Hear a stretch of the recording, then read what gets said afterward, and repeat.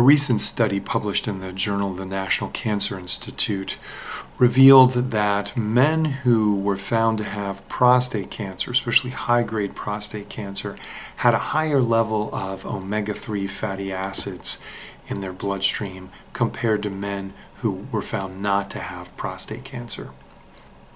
The study was a kind of an after-the-fact study.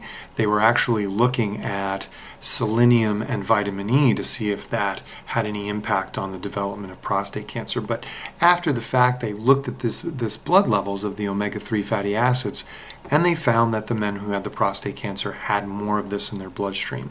Now, there's no proof, no evidence at all that the high levels of omega-3 caused the prostate cancer. Not at all. So people unfortunately looked at this and said, oh my gosh, maybe if someone takes a fish oil supplement or eats a lot of fish, they're at higher risk for having prostate cancer. And that just has not been proven by this study.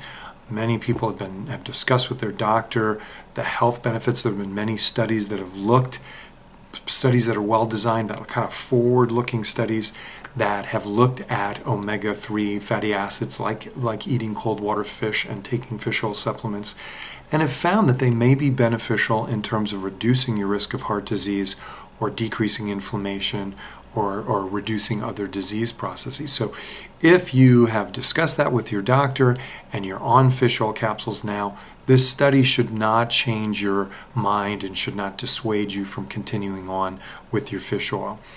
As with all supplements, more tests, more research needs to be done to determine if supplements are safe and if they're effective at doing what they're doing. But this study did not in any way prove that fish oil or eating a lot of cold water fish caused prostate cancer.